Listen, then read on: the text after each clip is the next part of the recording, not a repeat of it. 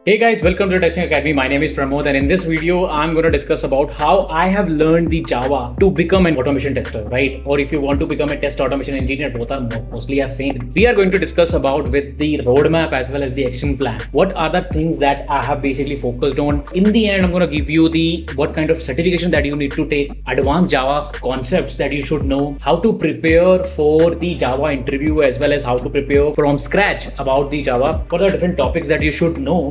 And overall, why you should learn Java to become an automation tester. Alright, so let's get started and let's learn about the basically how I have learned about the Java. Alright, so we will start reverse, and first of all, let's discuss about the overall why learning Java is important for an automation tester. If you want to become an automation tester, this video is very important for a fresher as well as the people who want to switch to manual, or they want to switch for the anything. I mean, they want to become an automation tester, or if they want to become an SDET or anything, right? So Java is really important. And just research on the LinkedIn, you will find that out of 10 jobs related to the automation testing, right, 7 basically demand Java right now. Even right now, if you see, many people have learned Java in the bachelor's, right? That's why, and there are more companies as well as more opportunities as compared to the other languages. I know, I'm just saying that it will increase your chances to get selected, right? Because when I was thinking, right, which language should I learn to move to an automation, right? For the first one, which basically come into my mind was a Python, because it was an easy choice. But when I basically tried to research on the LinkedIn at that time, right, I basically found this fact that yes, out of like 10, only like 8 companies are already asking about Java only. I mean, only there are few opening related to the Python, few opening related to the JavaScript. They are increasing right now, but still, if you're a fresher, if you are a manual tester who want to switch, anyone who is there, I still recommend, with my 10 years experience, start with Java only. All right. Let's discuss about what are the different topics that you should know, right? And I have prepared this extensively. It's a very big document containing whole syllabus, what exactly you should know. But I'm going to cover the few of the points because I really don't want to waste your time. But few of the topics which I think are really important, because that's how I have started. And this is exactly the roadmap that I have followed, which I have basically sharing with you guys. This PDF with extended things is already available at sd.live/notes. You can find that in the description. Download this in the end. And if you have any doubts or anything that you would like to know more about it, let me know in the comments. I will help you on this. Okay. First of all, focus on the basics of Java.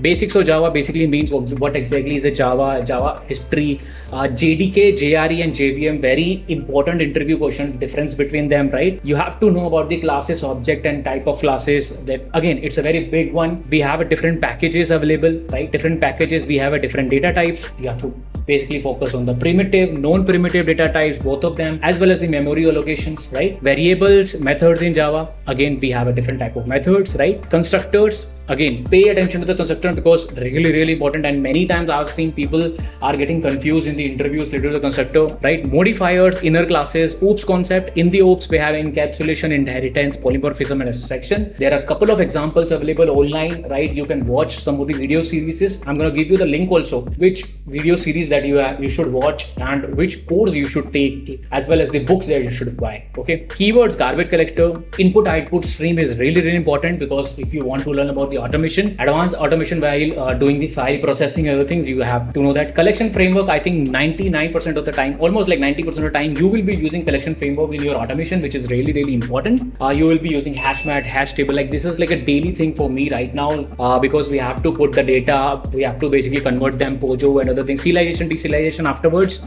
right? So these are very important. Exception handling, this is like a must that you should know. Strings and arrays and threading, right? Again, thread is really important to know, because whenever you are running in a multi-parallel world, your Selenium test cases, right, then you have to know about the concept of thread local, threads, how to handle them properly and everything related to it. Okay, so I hope this is clear. This is the exact PDF. You can download in a PDF manner also, but exact topics, list of topic, I don't think I have missed anything. If I have missed, please comment below, I'll add it. How to prepare? Now the question is how to prepare. Pramod, tell me, and what are the different tips that you have? Easy peasy. You should have a 30 days plan. Focus on the core Java first. Second thing is collection. Fourth is threading. Daily 1 hour practice, which is important. 2 projects on Saturday, Sunday. First, you need to focus on programming so that you can do the little data structure also. Whatever the things are there in core Java, right? You can learn. You can practice on the website. I have used Lead Code. I have used Code Academy, HackerRank. You can use, right?